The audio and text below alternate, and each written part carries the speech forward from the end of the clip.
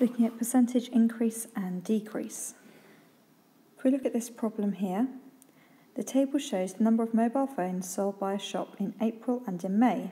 Work out the percentage increase in the number of mobile phones sold from April to May. So we're looking at the percentage increase. Well, first of all, let's look at the increase. What's it increased by here? Well, we could do 91, take away 85, and that gives us a difference of 6. I've added 6. So my increase is 6, okay?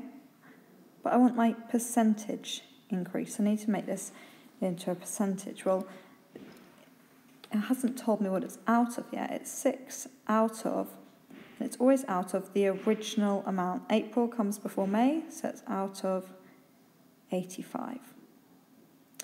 Now, how do I change this into a percentage? Well, if you literally put 6 out of 85 onto your calculator, then your calculator will know that that means 6 divided by 85, okay? And it will give you, if you press the SD button, 0.070588, etc., okay? And to make this into a percentage, have a think of what that would mean.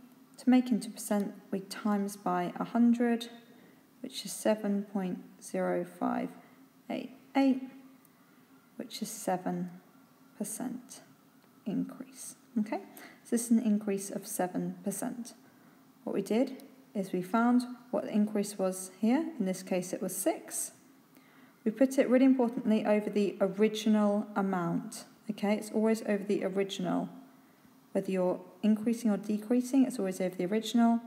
Use your calculator to simplify this into a decimal, 6 divided by 85, and then to make it in percentage, as usual, we multiply by 100.